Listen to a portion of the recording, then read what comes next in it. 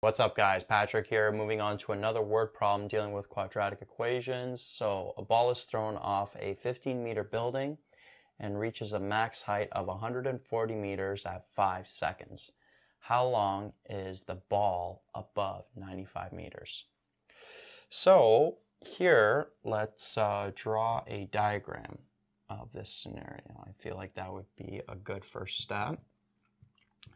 So we have the height of the ball, and then we have the time. So we're told a ball is thrown off a 15-meter building. So that means here, at a time of 0,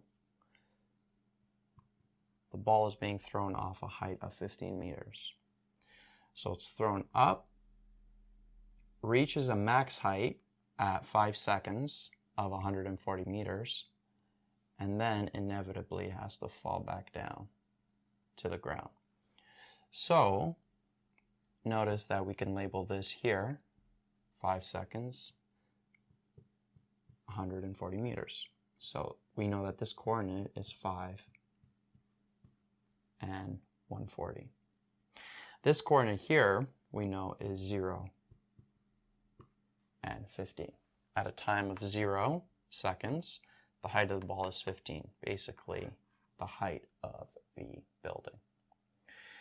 And what this question is asking is how long is the ball above 95 meters? So notice 95 meters, this is not to scale, by the way, but let's say 95 meters is somewhere here. So over here, 95, over here, 95.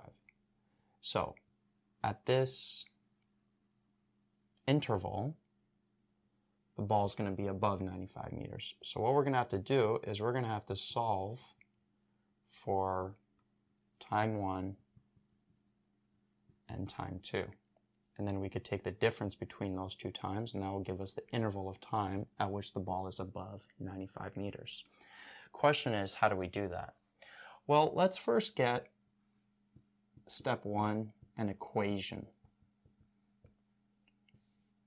or a function that models the height of the ball with respect to time. So notice that we're given the vertex of this parabola and we're given a coordinate, 0 and 15. So we could put this in vertex form and then solve for the a value. So we know the height of the ball is going to be the a value t minus 5 squared plus 140. That vertex 5 and 140, like that. And then we could solve for this a value by plugging in this coordinate here. So we could plug in 15 for h and then 0 for t. And then we could solve for this a value. So the way we can do that is bring this 140 over. 15 minus 140, that would give us what? Negative 125. And this would be negative 5 squared, so 25a. Divide both sides by 25. So a would be negative 5.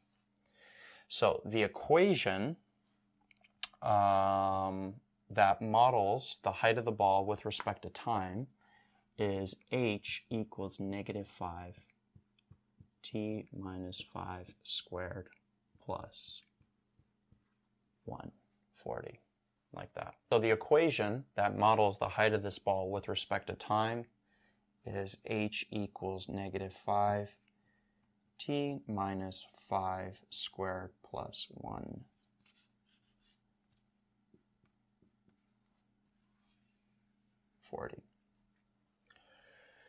So we have the equation, so what can we do now?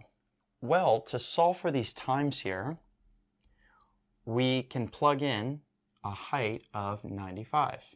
So we could figure out with this equation, when does the ball reach a height of 95? So step 2,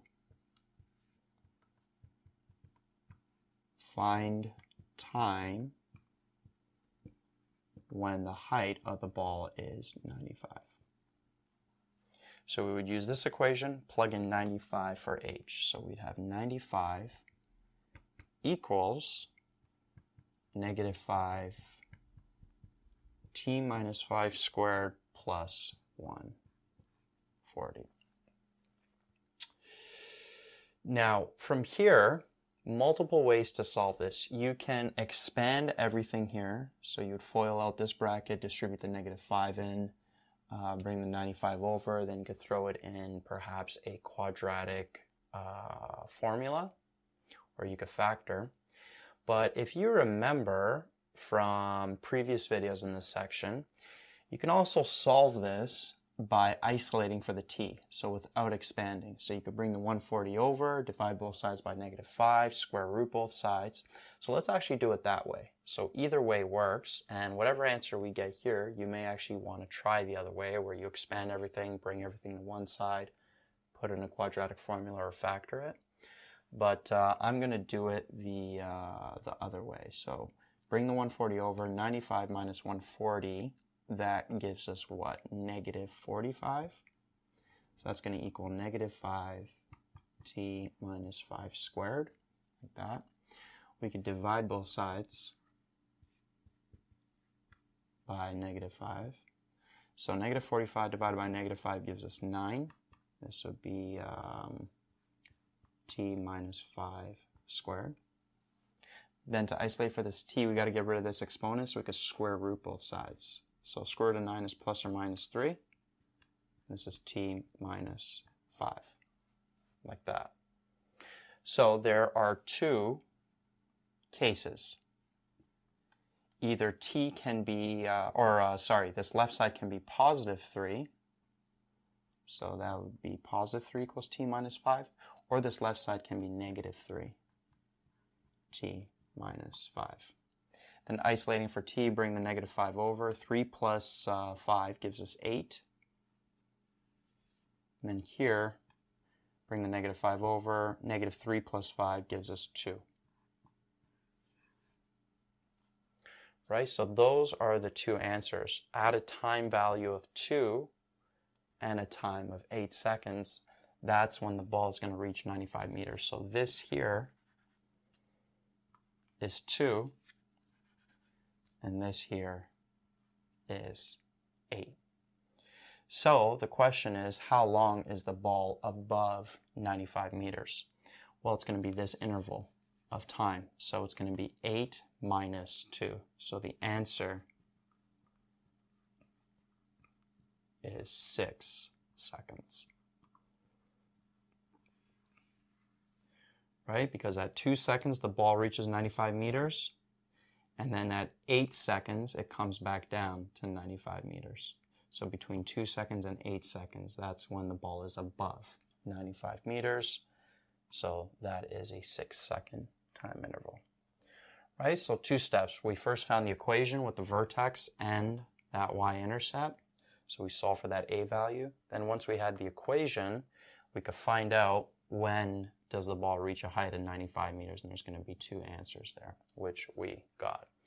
And again, at this point, 2 ways to solve it. You could do it this way, but if you're used to expanding everything using the quadratic formula or factoring, you can do that as well. So you can take t minus 5 times t minus 5, FOIL it out, distribute the -5 inside that bracket, bring the 95 over, so you have 0 equals some kind of quadratic, then throw that quadratic in the quadratic formula, you'd get these 2 answers, or you could factor. It's going to factor smoothly. You would get those 2 answers as well.